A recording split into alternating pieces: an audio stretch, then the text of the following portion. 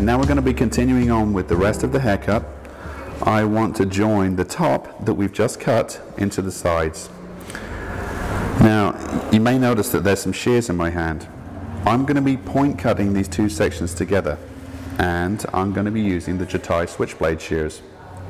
What's fabulous about these shears, number one, they come in 3 different sizes, 4.5 all the way to 7.5.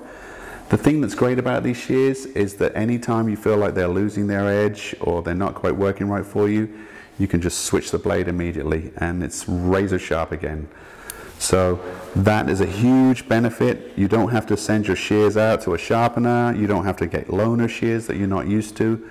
You can use your same shears every day. If they're dull, fix it right there in seconds. So anyway, we're going to continue on. We're going to join the top of this section through into the sides, but the way we're going to do this is we're going to point cut with our shears and join the two together. Make sure that we have a consistent line. Again, pick it up, play with it, move it around, see if there's a good connection between the two. It looks fabulous to me, so I'm going to continue working forward. Again, our sections are connecting with each other. So the top section is joining through to the bottom section. Lots of texture all the way throughout this haircut. We've used multiple tools already, and that's a good thing because we've gone through texture all the way through. This is not a blunt lined haircut.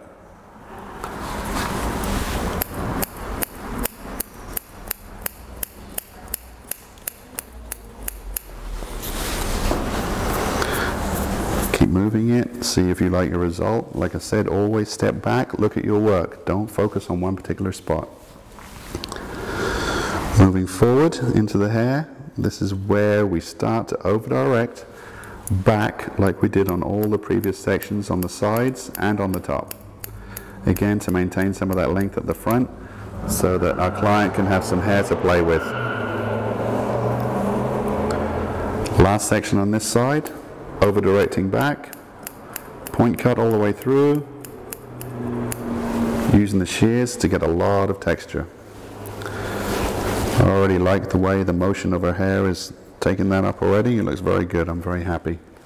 So then we're going to be moving on to the other side and repeat this whole technique and join it all together. And now we're moving on to the other side of the haircut. Again, picking up the same section as we did initially. We're joining the top, point cutting through into that side section just to connect the two together. Like I said previously, we're not looking for a hard line, we're looking for very textured, just like the rest of the haircut. Just to get the connection between the two. The length on top to the length at the top of the side section.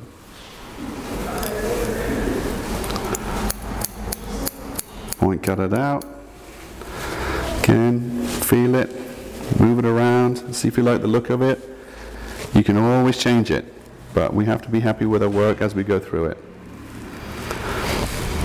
Next section in front, this is one that we'll be bringing the other sections back to. So this is our last solid section. Now, the second before last, we'll be over-directing back to the point we just cut the hair so that we maintain some length in the front. Last section, we don't really need to move our finger position because we're over-directing to the same point.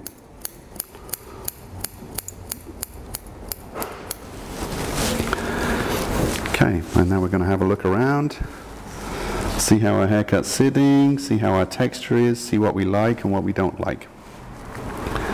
And now we can find the areas of the haircut that we feel need more manipulation, more technique to go all the way through.